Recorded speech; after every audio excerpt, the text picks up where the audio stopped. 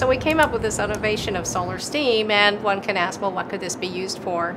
We didn't come up with a lot of different ideas, as we certainly did, but one of the even most basic ideas is to use this for human sanitation.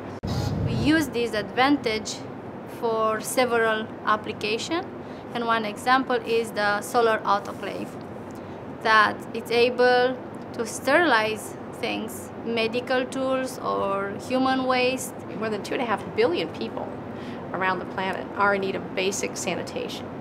And so it's an enormous problem. And it's an unsolved problem because these people do not have access to electrical grid and often don't have access to clean sources of water. In the developing world, it is a matter of life and death. This unit, this size, was designed for 4 grown-up people.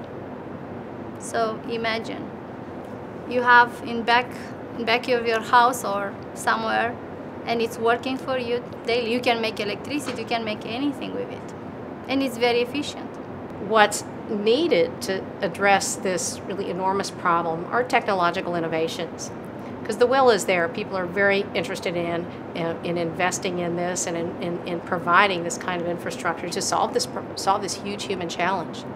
And of course, organizations like the Bill and Melinda Gates Foundation have had a multi-year effort, substantial effort, to develop solutions to some of these problems, in particular the problems related to human sanitation. So now it started. In the case of our work, this is really innovative technology. It's a new effect that we're able to directly develop into applications that we can devote precisely to addressing the problems of human sanitation.